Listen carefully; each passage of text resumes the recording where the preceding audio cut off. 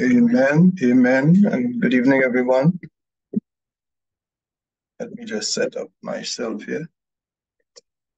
Good evening, folks. Good evening, Good Pastor. evening. Yes. God's blessings to all. Pastor. God's blessings to all. Trust you had a good weekend, wonderful Sabbath rest experience, and also a good day today. It's terribly hot these days. Terribly, terribly hot. Thank God for His cooling grace. Well, we are together again tonight Amen. to continue in this wonderful journey through this exciting book, the book of Hebrews. You go along reading the verses and gathering the out of the thoughts of the writer. Not necessary, Pastor. Yes. I was reflecting on our last meeting. My colleague, I'm not seeing him on tonight. Pastor Roy and I, after the meeting, we had some chat and, some laughter. We really had a real laugh Friday night after the meeting. And I told him, and I say to you, I found the meeting was very engaging, thoughts sharing and discussions. And I know Pastor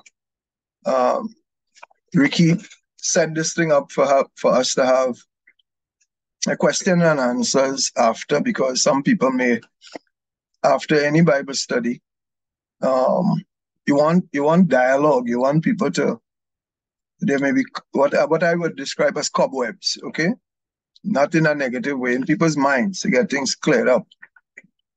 So that's the intent of it, So it was somebody said it was the meeting was it was heated in terms of the atmosphere. All right. I trust some of you would agree, brethren. It was the most engaging meeting we had so far. And in a Bible study, you will have that. Notwithstanding the engagement, I thought I should come on to say tonight, I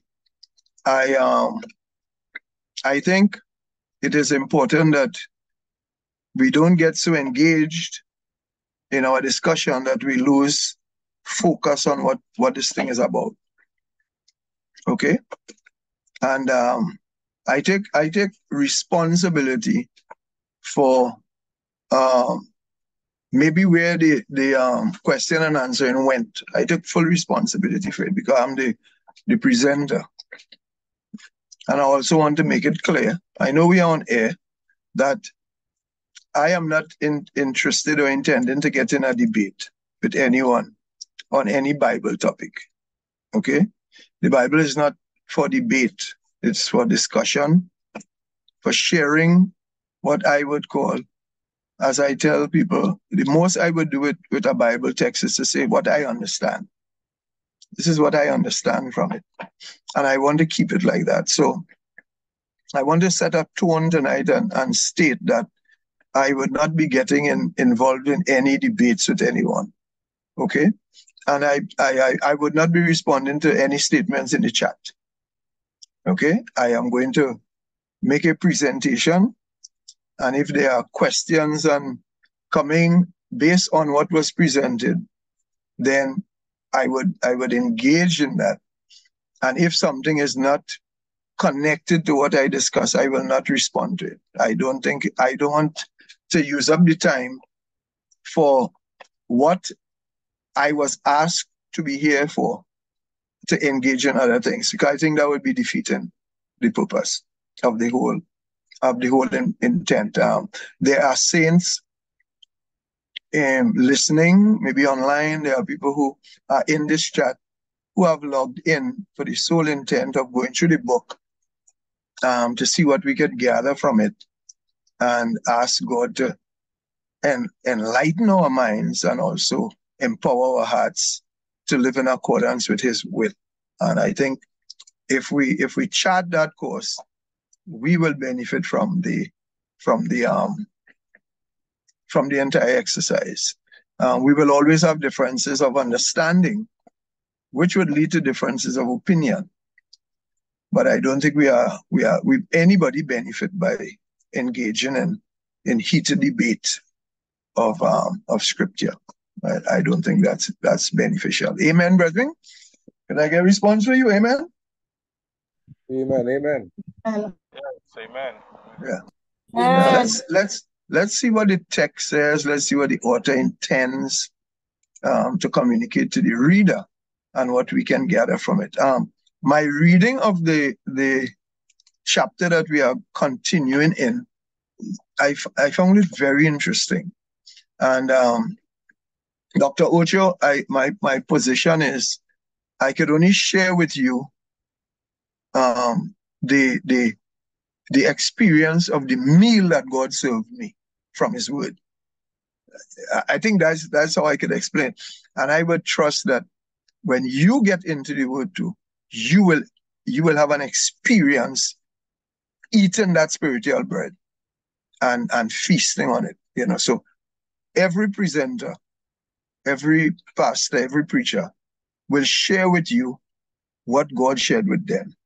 And they would hope that you enjoy and you are blessed with the reading as God would have blessed them. Okay, so tonight we're continuing in chapter 5. I thought it necessary to go over some verses because for some reason I noticed that there are two verses, and they actually were what I would probably call two key verses, even though I read verses that gave clarity to the point that the writer was actually telling the people, you're slow, and I want to teach you stuff, but I'm worried if you will understand. Like Jesus told the disciples, I have much to tell you, but you can't hear it. When the Spirit comes, He'll teach you. He will reveal stuff to you. Okay? And that's where the author is in the text. That's what I'm saying. We are looking at the flow of the text. And we need to understand something about the Bible, people. The Bible is a literary document. That is, somebody is writing, and they're writing an epistle is a letter, and they're explaining stuff. Paul is writing to Corinthians and explaining to them about the schisms in the church, about people who struggling with who have the greatest gift and all of that. And there are real life issues that the author is writing about and explaining stuff. Is not inspiration is not somebody just getting flashes in the head, like like movie flashes, and the writing, there's not the writer is sitting, the book of Hebrews, the writer is sitting, Pastor Ricky, thinking clearly and guided by his Spirit, and writing about points he wants to make and sharing with them and sharing with the brethren. That's what it is. So if the writer is sitting and writing like a book, point by point, on statements he wants to clear up with them, this is how we're reading the book. It's not, we're not looking for pull a verse here and pull a verse there and pull a verse there because there's a theological statement in it that supports something that we believe. No, you read the book, read the flow, and we were following the flow of the book, and we will eventually get to where all that the writer is saying in the book. Okay, and that's what we're doing. As I said, sometimes you just sit and read. Don't want to study, read, and in reading, you will get some heavy study by the Spirit. Let's pray and we continue. Father, as we get into the word tonight, we pray your blessing upon us. Help us to be receptive of the beauty of your word to us tonight. We pray in Jesus' name. Amen. So we go back on from chapter 5. We're in chapter 5 into 6. And let me share a screen with you. And this portion of the text is very nice. Yeah. Bible is a beautiful book. I have to share sharing screen, so I have to set things in order. That's why. All right, so we're going to recap. We're going to recap, and the author is making a statement. We're starting back from verse 9. It's 9 to 14 in chapter 5. The author is saying, being made perfect, he became the author of eternal salvation unto all them that obey him. Okay? Unto all them that obey him, called of God and high priest after the order of Melchizedek. And you see that statement, as I said, the author is trying to go somewhere, and he's dropping these hints as we're going along. Okay, so we're reading. This is what he said. After the order of Melchizedek in verse 10. And then he says, of whom we have many things to say and hard to be uttered, seeing you are dull of hearing. We were there, and we have to reconnect here because there's a point. For the time you ought to be teachers. This is what I missed. I don't know how I missed this text. Listen to what Paul is saying. Paul, the author, yes. When you ought to be teachers, hello, Ocho, you ought to be teachers, you have need that one teach you again, which be the first principles of the oracles of God, and are become such as have need of milk and not of strong meat. The writer is saying, I am writing to you, and you all should be teaching people this. So I have to come and explain to you stuff that you should know. Anybody online tonight? I am explaining to you, he's saying, because you see he's writing, the general audience of the book of Hebrews are the Hebrew or Jewish Christians. So he's writing to them to explain to them things about Jesus. And he is actually saying, since you all are the Hebrews, you all are the Jews who have the scriptures and exposed to the prophecies, you all should have this down. You should be teaching the Gentile Christians these things. Church, are you with me tonight?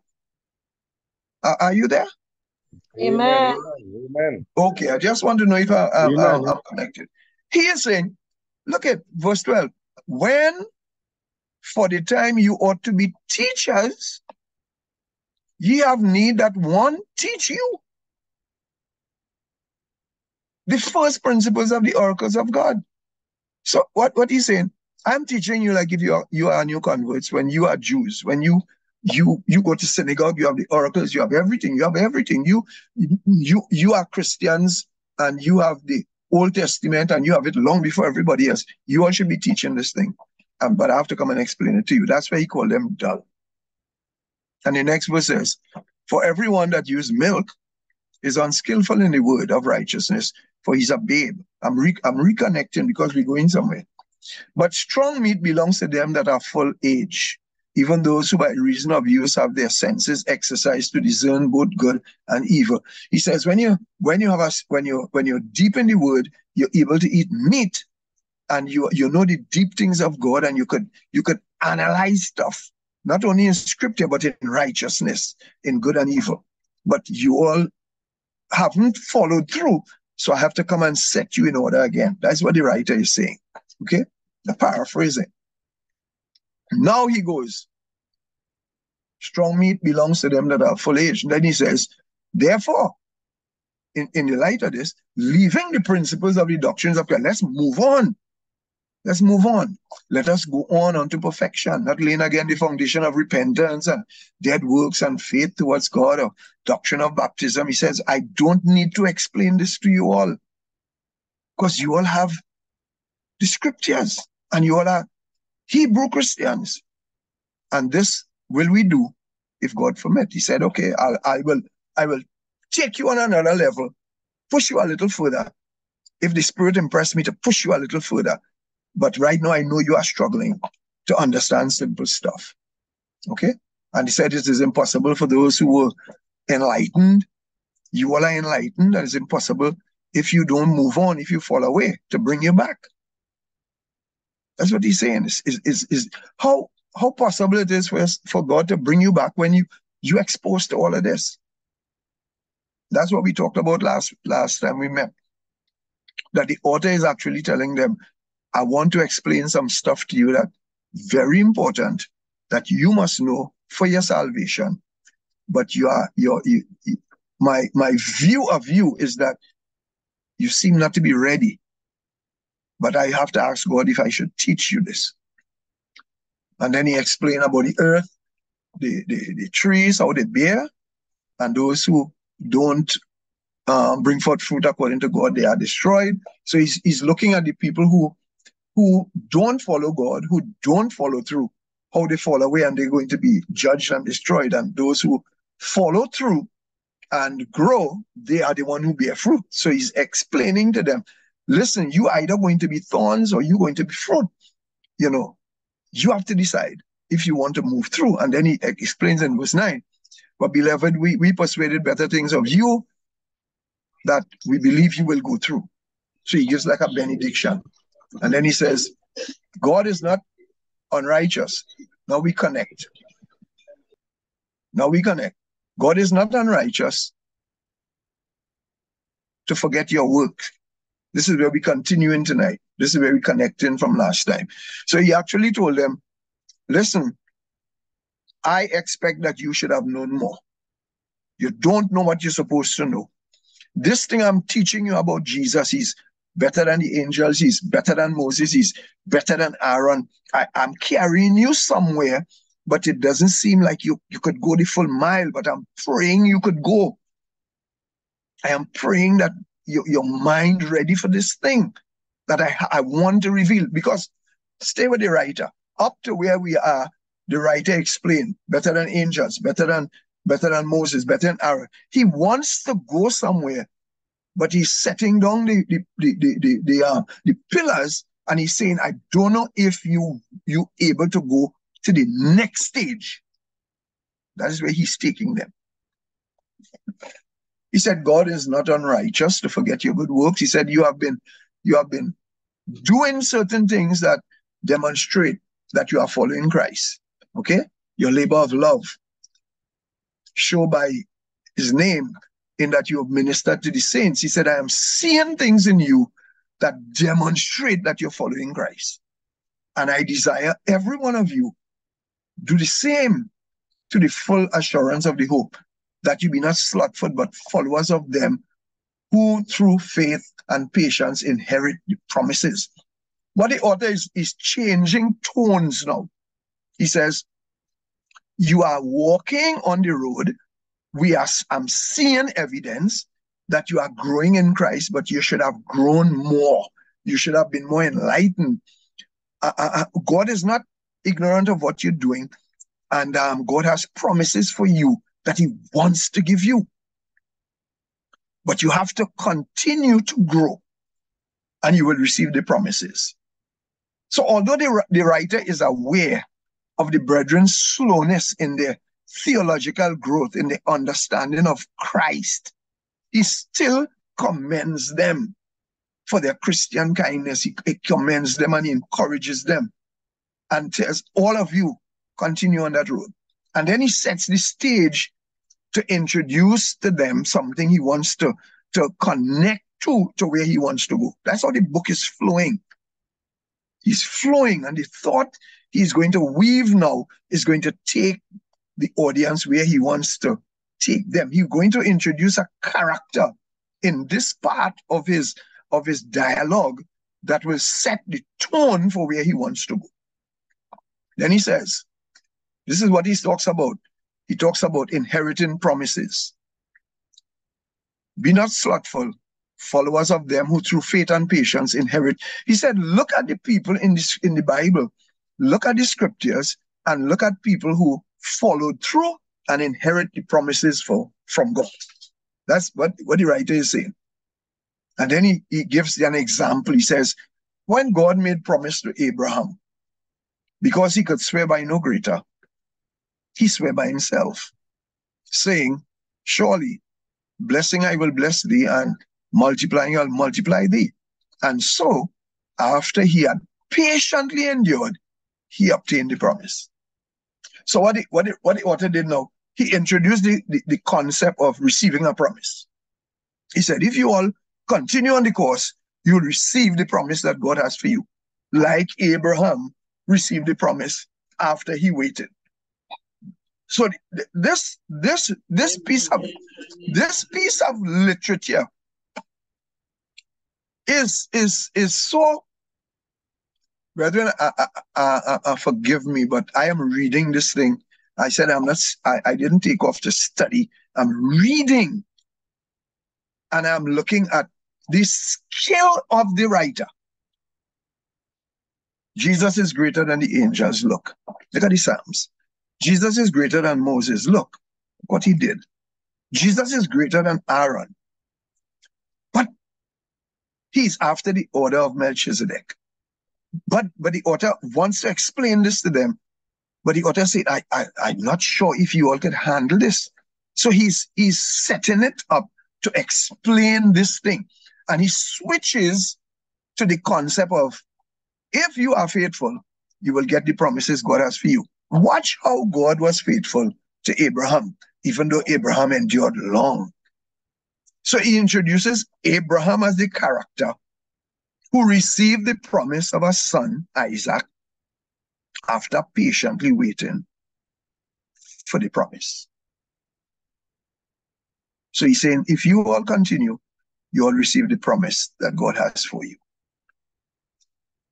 For men verily swear by the greater. If you are going to swear, you swear by someone greater than you. And an oath for confirmation is to them an end of all strife. Wherein God, willing more abundantly to show unto the heirs of promise the immutability of his counsel, confirm it by an oath. He said, when you make an oath, you make an oath by someone greater. But when God was making an oath to Abraham, is nobody greater than God. So he said, by two immutable things in which it is impossible for God to lie, we issue from Abraham. Abraham received the promise. Abraham was told, and Abraham was faithful. He received the promise. He said, well, God cannot lie. God has made promise to you. We might have a strong consolation who have fled for refuge to lay hold upon the hope set before us. He said, listen, there are promises God has laid down for you. You need to hold on to these promises. Be patient like Abraham was patient. Hold on to the promises. Stay on course. And every promise that God promised to you, he will fulfill it in due time as he fulfilled his promise to Abraham. Stay the course. Stay the course. That's what he's saying. Everything God promised to you, everything, you will get it. So the author is changing tones now. He's saying, listen, I know you're slow. I know you don't understand, but you're walking. Stay on course. God has promises for you, and he'll fulfill them. God cannot lie, and God cannot change. Whatever he says will come to pass. You have a hope, and that hope will be realized if you stay on course and hold on to your hope. Hold on to your hope. And then he changes again, and he changes the tone. This writer is skillful. Then he says, which hope we have as an anchor, both sure and steadfast. He said, the hope we have as an anchor to the soul, and that hope is hooked inside the veil, in the sanctuary, where the forerunner is entered for us, even Jesus. So the writer, he moves from I know you're slow, I know you don't understand some things you should understand. You're walking all right. I want to commend you. I want you to continue walking because God has promises for you. And these promises he will fulfill as he fulfilled to Abraham. And those promises are hooked There are hopes that you're hoping for, but those hopes are hooked on Jesus.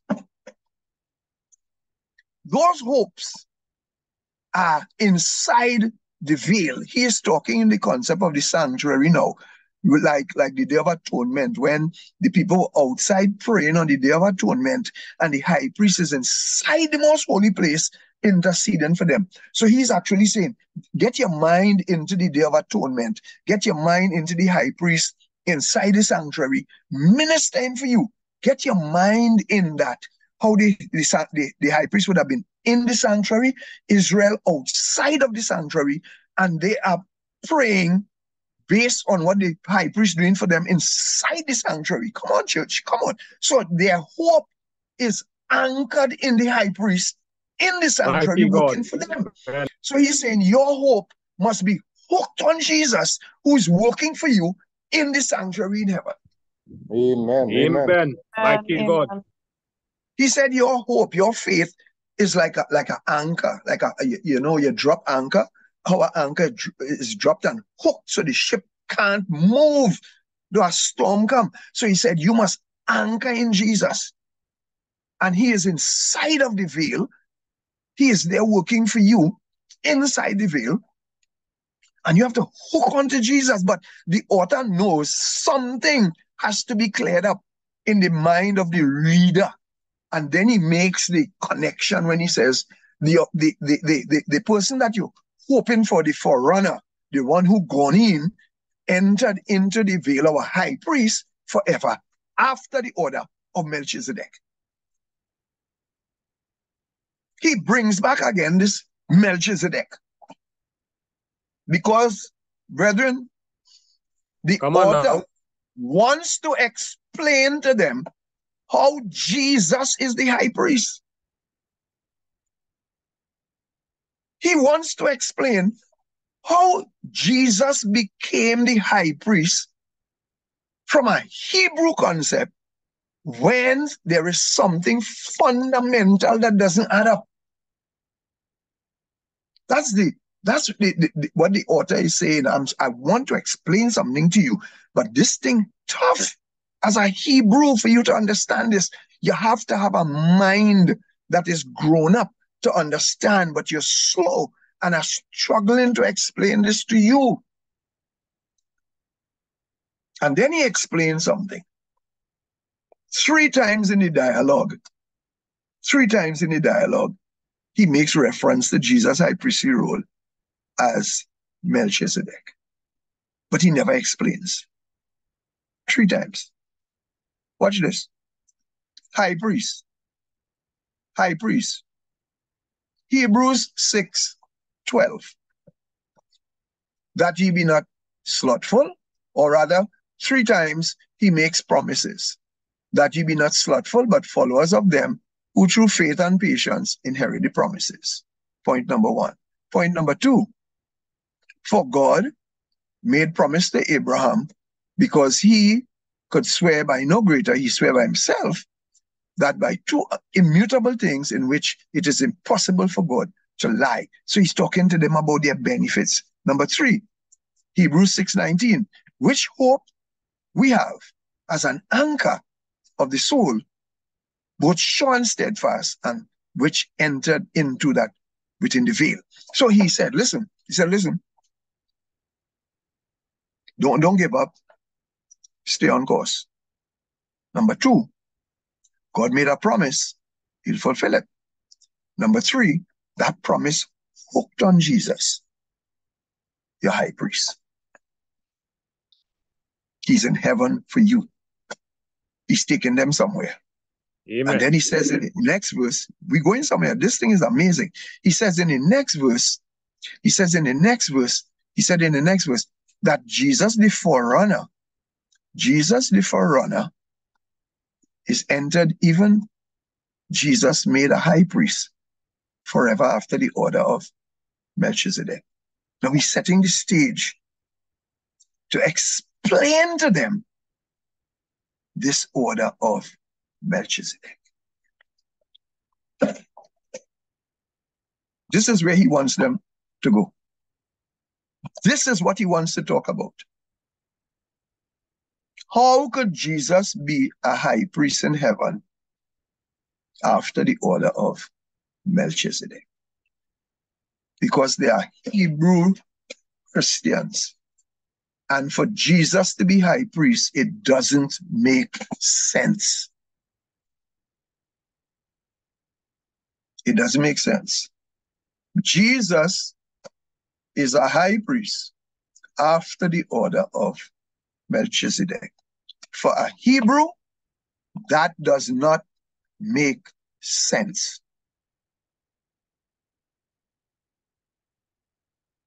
He's greater than angels. He's setting down the throne. He's greater than Moses. He's greater than Aaron. He's our high priest. This is literature and theology. He wants to explain theology to them, but he has to explain it in a way that they can understand. So we set the stage. And then in chapter number 7, we came through 6. Chapter number 7, which actually is a follow-through. We're not looking at chapters and numbers. We'll get confused. Okay? He says in the next chapter, for this Melchizedek, king of Salem, priest of the Most High God, who met Abraham returning from the slaughter of the kings and blessed him, to whom also Abraham gave a 10th part of all, first being by interpretation king of righteousness, and after that also king of Salem, which is king of peace, without father, without mother, without descent, having neither beginning of days nor end of life, but made like unto the Son of God, abided a priest continually. Church, the author wants to explain to the people how Jesus can become high priest. And it cannot add up how Jesus can be high priest. So he has to explain how could Jesus be functioning in the heavenly sanctuary for us, because there are certain realities about the high priest. Ah, boy. Don't rush to the destination without enjoying the stops along the way. Amen. The author wants to explain this thing about Jesus being our high priest. And this is the part of the book that he's trying to explain it. And he's saying, I have some stuff to explain, but you all are slow. But I have to teach you all this because your salvation is hooked on this. Watch this, people. He said Melchizedek is a priest and a king. Abraham gave Melchizedek tithes. We're stopping at this verse and we're continuing with chapter 7 later. Okay? This is the anchor down here. Abraham gave Melchizedek tithes. Your father, the great Abraham, gave Melchizedek tithes. He is king and priest. He is king of righteousness and king of peace. He's a type of Christ. He said he doesn't have father. What does that mean? There is nowhere, no in genealogy of Melchizedek in the Bible. Abraham, in a sense, he knows Melchizedek is king, and he knows he is priest. But Moses doesn't say who is his father. We know who is Abraham. We know Adam and Eve, and after Adam and Eve is Cain, Abel, is Seth, coming all the way down to Abraham, to Noah, and then Abraham, all the way down. The Jews could trace genealogy of everybody important in the scripture. But there's a man pop up, very important, and Abraham gives him tithes. He's a king and he's a priest. But there's no genealogy of him. We don't know who is his father. We don't know who is his mother. We don't know who his children are. We don't know where he came from. And we have no record that he died. So his priesthood abides forever. That is what he's actually saying. Since you have no record of where he came from, no record of where he went, and he was a priest, you could not say his priesthood end because you don't know where he's gone. Church, are you following this thing? He said Melchizedek is a mystery. Amen. And he said Jesus' priesthood is after that order. It's a mysterious priesthood because it doesn't fit in with the Hebrew understanding. Because how could Jesus be priest? And we will see what's going on here. He introduces Melchizedek 3 times before he explains. Hebrew 5:6. And he said also in another place, thou art a priest forever after the order of Melchizedek. The author drops it and moves on. Then he comes back in verse 10, called of God, a high priest after the order of Melchizedek. And he doesn't explain. Then he comes to 6:20, whither the forerunner is for us, entered even Jesus, made a high priest forever after the order of Melchizedek. The author calls Melchizedek name 3 times in this book, introduced the name Melchizedek 3 times and doesn't explain it. 3 times. And it is when you read chapter 7 and verse 1, then he says, he's explaining Melchizedek now, how Jesus is after the order of Melchizedek. For this Melchizedek, now he's explaining, king of Salem, priest of the Most High God, who met Abraham returning from slaughter of the kings and blessed him, to whom also Abraham gave a tenth of all, first being by interpretation, king of righteousness, and after that, king of Salem, which is king of peace, without father, without mother, without descent, having neither beginning of days nor end of life, but made like unto the Son of God. So what the author is saying, God put Melchizedek in the Old Testament to interact with Abraham so that you could understand Jesus's priesthood.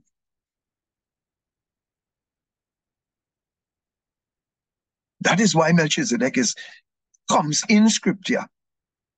That is why Melchizedek interacts with Abraham, because later on in history, the high priest of our salvation, there are issues that are going to be raised that cannot be explained, cannot be understood rather, for the Hebrew mind, and this writer has to explain it to them. 3 times. The author says Jesus is our high priest in heaven after the order of Melchizedek. And in verse 1 of chapter 7, the author begins to break it down and explain. Let me explain to you all what I mean by Jesus is the high priest after the order of Melchizedek. Why? We need to consider some important points here in this Bible study. We need to consider some very, very important points. Why the writer is taking the stone. Point 1. Point number 1, brethren. Are we all in the meeting tonight? Are we all here? Point number 1. Amen. Go on. From a theological point of view, theological that is, the author must explain to the reader who is a Hebrew, a Jewish believer, how Jesus can be our high priest when Jesus's ancestry line is not connected to the tribe of Levi. God appointed the priesthood to the Levites. Aaron is the high priest. And the Levites are the ones who are the priests in the nation. So, if the Levites are the priests, Jesus did not descend from the tribe of Levi. Jesus came from the tribe of Judah. Brethren, this is so nice. Jesus came from the tribe of Judah. From a human perspective, his ancestry line is connected to Judah. How could Jesus be priest when the Hebrews understand that the priesthood is Levitical? So the writer has to explain. From chapter 1, he's making all the statement. Jesus is greater than the angels. Jesus is greater than Moses. Jesus is greater than Abraham. His Aaron, his high priest role is higher than more significant than Aaron. And the writer, how could he be high priest when he's not Levitical? And the writer is saying, hello. He's not after the Levitical priesthood. His priesthood is after the order of Melchizedek. In order for the Hebrew writer, the Hebrew reader, to see Jesus as high priest, the writer has to make it clear that God's system for Jesus to be high priest is not connected to Levi. He's connected to Melchizedek. He's after the order of Melchizedek. No beginning, no ending, no father, no mother. He is eternal. That is, Melchizedek represents a priesthood that it is mysterious and it is eternal, continual, because you don't know when he was born, you don't know when he died, you don't have any record. He just appears. And the man said Jesus' priesthood is after this order, not Levitical, and he is literary skill he has to use and theological understanding in order to explain to the brethren how Jesus can become high priest. And from chapter 7, he goes to explain, this is where we go next, to explain how it is Jesus is Melchizedek order and not Levi. Jesus is functioning after the Melchizedek order. And the Melchizedek order precedes the Levitical order, because Melchizedek was there before everybody. And he actually says later on, all Israel gave tithes to Melchizedek because they were all in Abraham's loins, so that everybody, in a sense, what he's actually saying, if Melchizedek is the priest to Abraham, all of Israel must see Melchizedek as their priest. And Melchizedek represents Jesus. Hello, brethren. All of Israel must recognize Melchizedek as priest because your father recognized him as priest king. And he represented Jesus. Point number 1, he must explain it to the Hebrews how Jesus can be high priest. Because Jesus is not of the tribe of Levi. That's why he's saying earlier on, I want to tell you something, but you're dull, and this thing is deep. I want to tell you about Melchizedek, but this is deep, and you have to grow up to digest it, because it is out of your normal thinking. How could you see Jesus as high priest when he didn't come from Levi? He said you have to be grown up to understand this. Point number 1, he explains it because the Hebrews' understanding of the priest is Levitical, when Jesus is from Judah. Are you with me, brethren? You got that?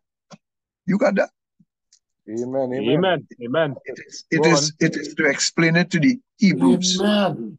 That's the first point. Second point.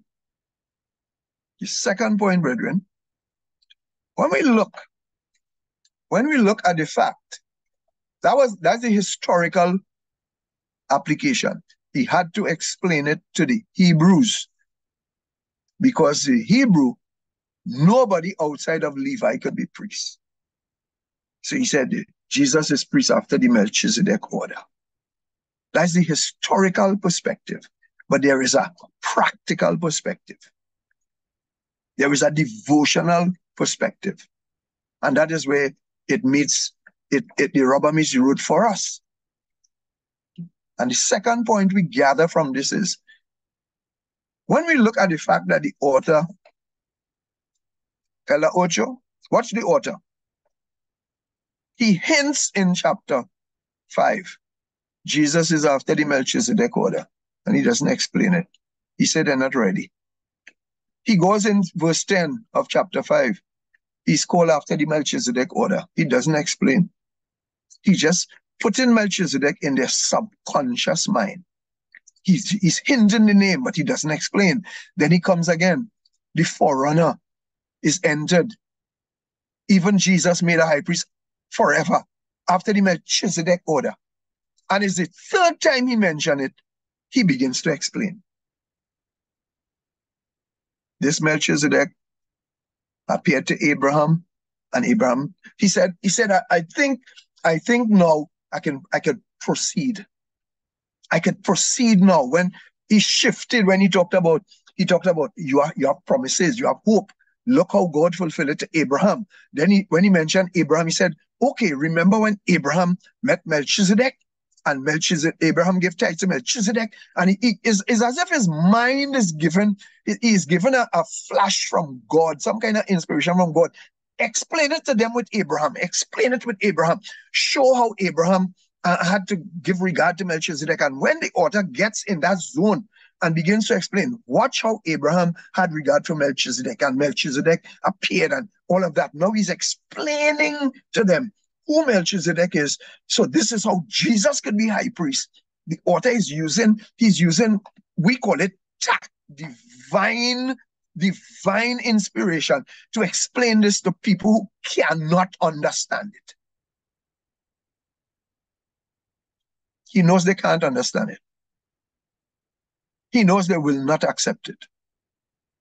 They could understand Jesus is Messiah. Okay, they're following Jesus, but they can't really deal yet. They don't understand yet. Why is this being written? Because they don't understand yet how Jesus is the high priest. So he's explaining it to them. This is why he's our high priest.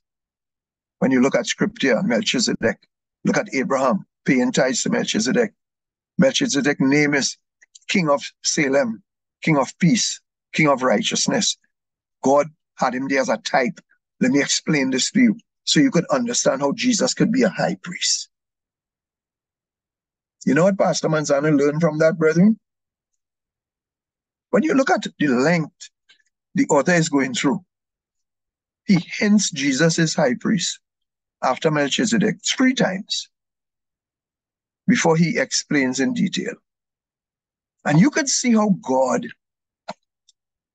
gifted this person to meticulously take time to set this thing down so the reader could, he's pacing the reader, hint by hint. Gifted this writer, this teacher, gifted the teacher to take these people step by step to where he wants to take them. Elder Ocho, you are a teacher, step by step. The author is not rushing them because he knows they're not ready.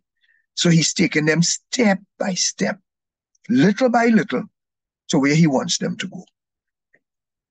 Because he knows they're not ready. They're slow. And you know what it tells me, brethren? It tells me that God has to gift people. Gift them with the spiritual gift of sitting and thinking how to patiently, passionately communicate the truth of Jesus to people who are ignorant certain things in scripture. God is telling me from this. God is telling us from this. Pastor, teacher, member, Adventist leader, when you meet somebody who ignorant, who don't know, who don't understand like you, look what the writer is telling me. 3 times he hints. After Melchizedek order, but he doesn't say anymore. After Melchizedek order, he doesn't say anymore. After Melchizedek order, he say, okay, 3 times, I'll move on now, and I'll explain it. Look how much patience the author is using all these examples of talk about hope, talk about faith, talk about promises, talk about Abraham, all of that to get the reader to where he wants them to go, to explain how Jesus can be high priest. Patience. Tact. Saying to me as a teacher, everybody may not understand the thing like you. Patience. Adventist, everybody may not understand the Sabbath truth like you. Everybody may not understand diet like you. Everybody may not understand state of the dead like you. So what do? You sit and you patiently walk with them step by step, give them a little now, give them a little bit, and gradually lead them so they could understand. Yeah. Amen. Don't be hurry. I'll keep repeating this. Don't be too hurry to get to the destination that you miss all these things. This is the writer. What's the writer? Skill. Good method. Skill. To get the reader to where he wants them to go. Remember, that's why I went back to chapter 5. Chapter 6, to show the writer is saying, you ought to be teachers. You ought to be teachers, but you're still drinking milk. You ought to be teachers. You ought to be eating heavy food. You should be sharing this, but you don't understand. So I want you to understand who Jesus is. And he mentioned Melchizedek 3 times. And now he's taking them gradually to where he wants them to go. Patience. He's sitting there with the pen, and he's asking God for the wisdom. Remember the text? He said, I want to teach you, but I have to ask God if God will. And then he's writing, and he said, okay, I'll continue here now. I'll continue here. What he's telling me, sometimes you have to stay longer than you plan to.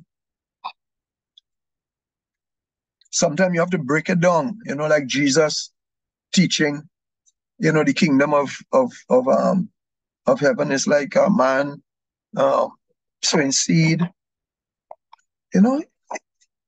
step by step. They're slow. They're dull. So be patient. Kingdom of heaven is like a woman dough in flour. Kingdom yeast and dough rather. The kingdom of heaven like a man throwing a net, and all of that. He meet Nicodemus he meet Nicodemus by night, or Nicodemus met him by night, and Nicodemus just talking to him, and Jesus telling him about the kingdom, and he starts talking about wind and the spirit like wind and all of that. Jesus meets you where you are, and he gradually takes you to where he wants you to go. He met the woman by the well, and he wants to teach her about stuff, and he's talking water, drink and all of that. God is very patient with us when we're slow. That's why I learned from this. Not because you know it, and you know it for long, you have to push it down the throat. Take your time and explain it. And use methods they could appreciate and understand. 3 times the man mentioned Melchizedek. And it's only now he's explaining Melchizedek. Is this getting home to somebody? 3 times. Don't expect them to get it. Don't expect them to get it at the first shot. Don't expect them sometimes the second shot. And these are Christians he's talking to. He said you all should be teachers, but right now you all need milk. You all need milk. I said,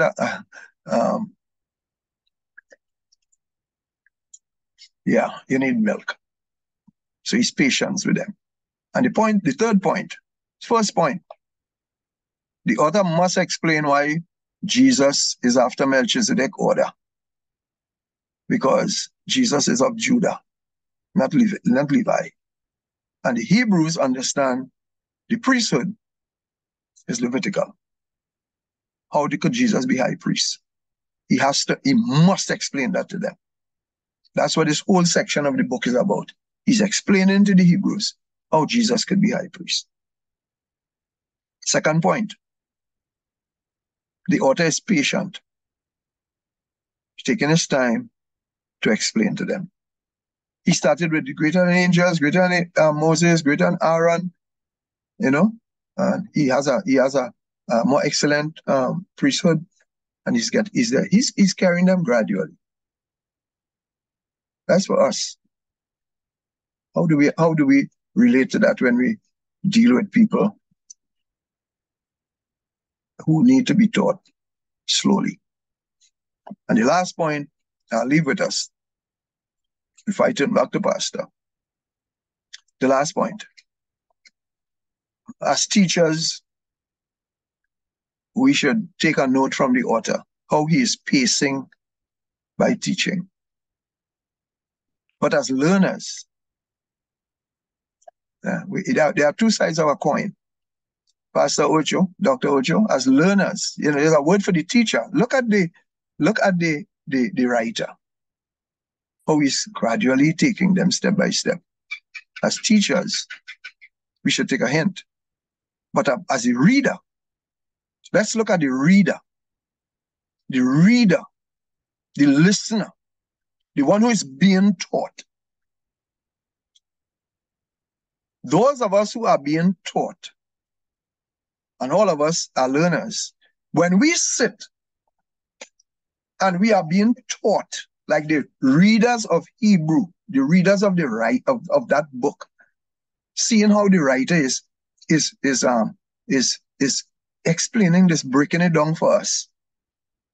As readers and as those who are being taught, we should be thankful to God for being so patient with us, to teach us, and thankful to God for people who he chooses to sit and patiently teach us. See, there are some of us, we have no regard for our teachers. We have no respect. We don't have respect for pastors. We don't have respect for teachers. We don't have respect for the elders. We don't have regard for people who sit up nights and have to think about ways to teach us so that we could understand. We should have regard. We should have high regard for the people that God put in our life to help us understand Scripture. As learners, those who are being taught, we should have high regard for the people that God placed in our lives to teach us the Scripture. Amen. Praise the Lord. Look at the patience of the writer of Hebrews. 3 times he hint, and then say, I need to explain this to you, but you're slow. I have to take my time. I have to pray and ask God for the wisdom. I stop here to teach you. Teachers have to